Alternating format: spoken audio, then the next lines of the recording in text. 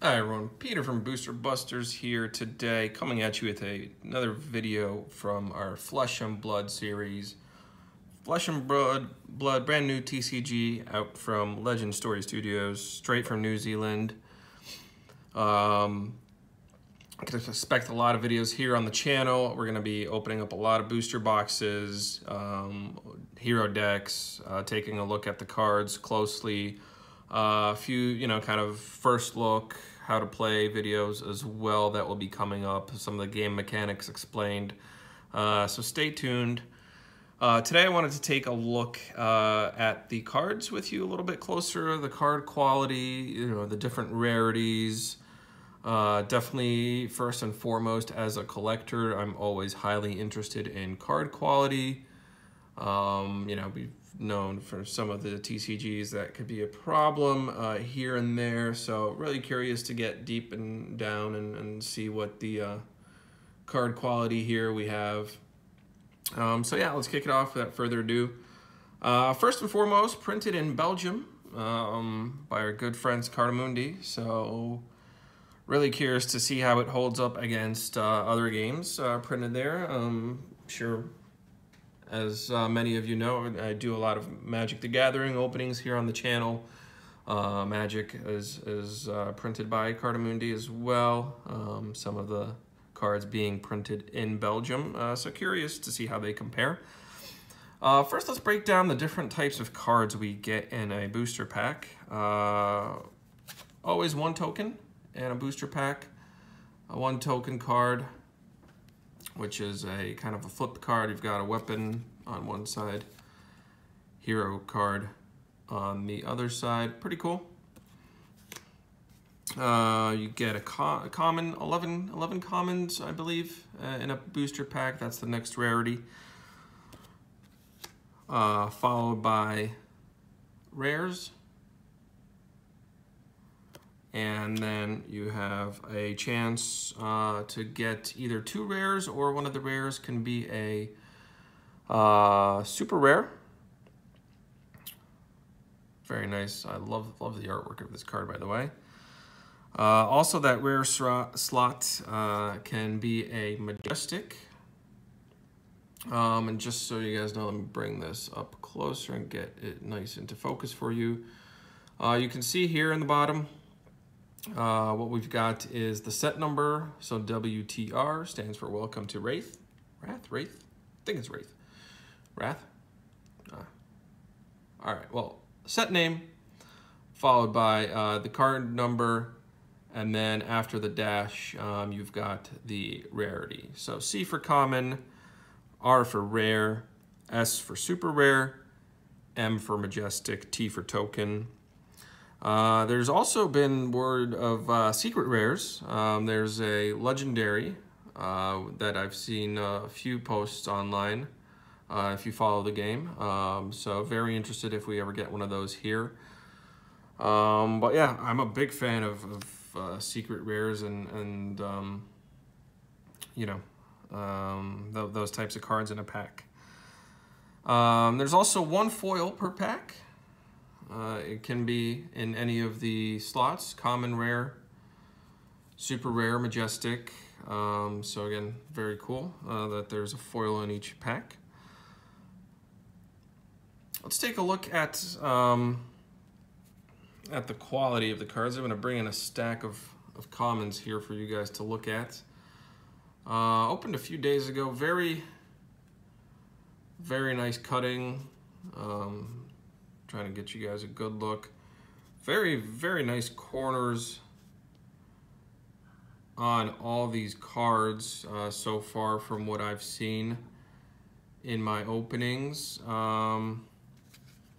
Very, very good quality. The cardstock is thick. It's good. Not thin, not flimsy. What's a good comparison? Keyforge, if you ever opened Keyforge, I wasn't too impressed with the cardstock there. They felt very papery, very thin. These definitely have a nice thick feeling to them. Good quality. Good printing. I looked at the cards closely after opening them. Very good centering, very good printing. Couldn't find any misprints in that whole one box that we opened. Obviously, time will tell. We need to open a little bit more to have a good comparison, but so far, very good. I'm very impressed with the foils as well. So we got a stack of foils here for you. You can see, let me just hold it like that.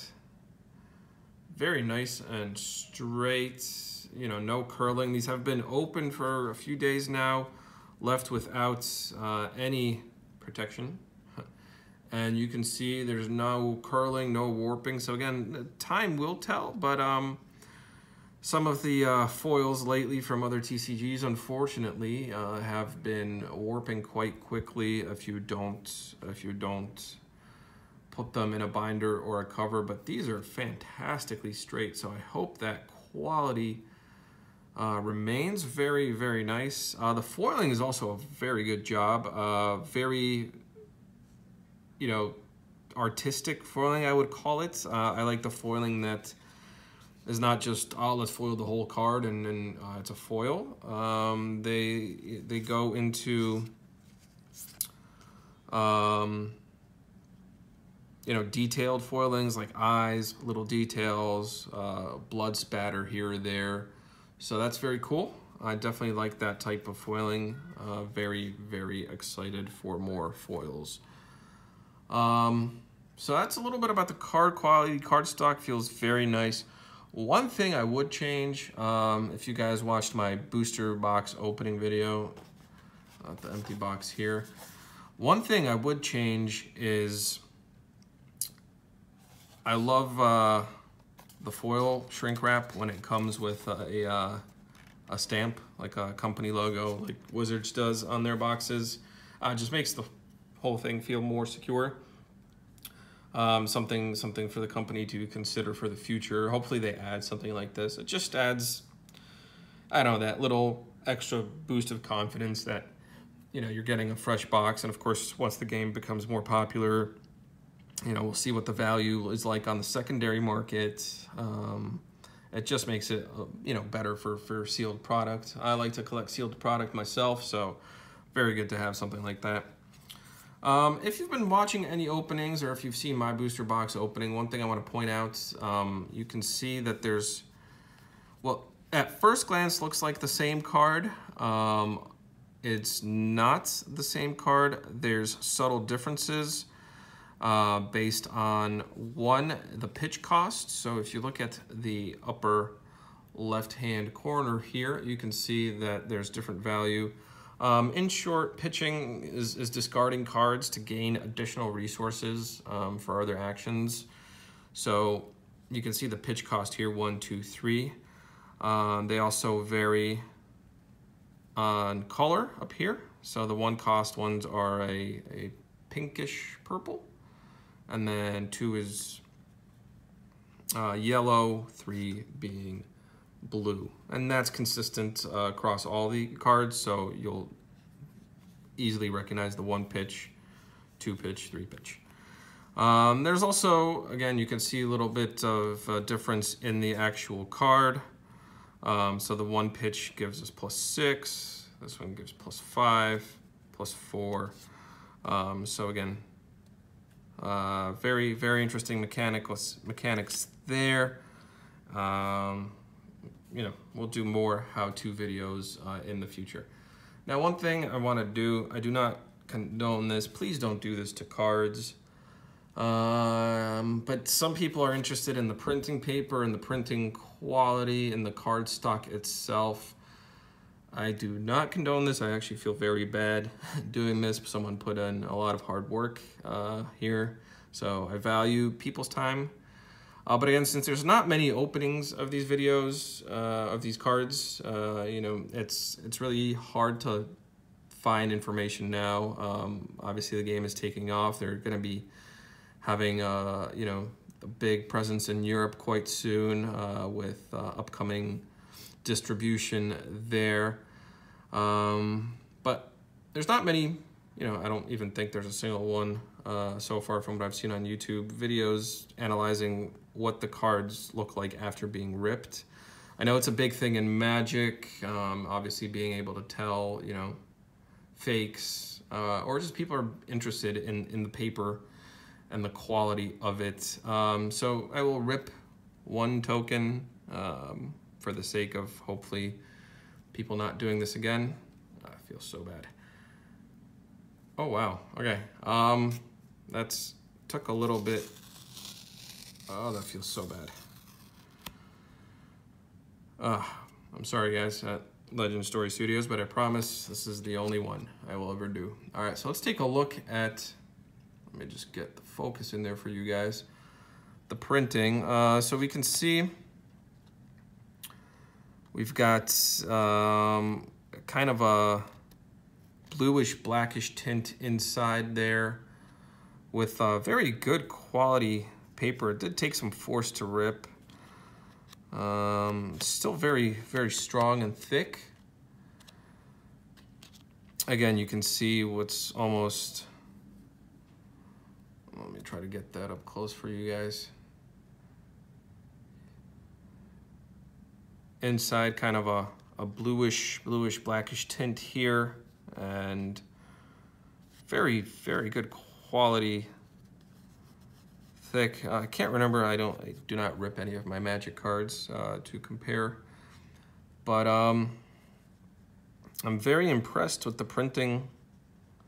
The card, the art itself is not flaking, so very good print job. Very good quality.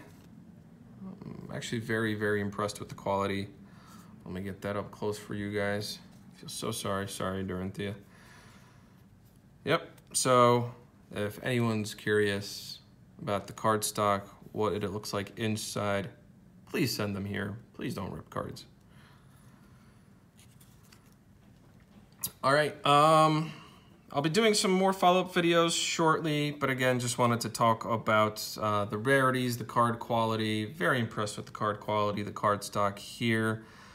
Very impressed with the foils. Again, very curious to see our future openings. Perhaps we could get one of the secret rarity cards that you can slowly see coming up online.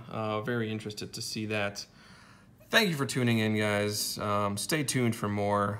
As always, make sure to subscribe so you don't miss out on the latest videos. Leave a comment, let me know what you think. Maybe you've seen these cards yourself. Let me know what you think about the quality.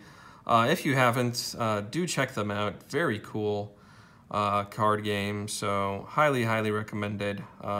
As well for the collectors, I love the art here. The quality of the cards, they hold up very well.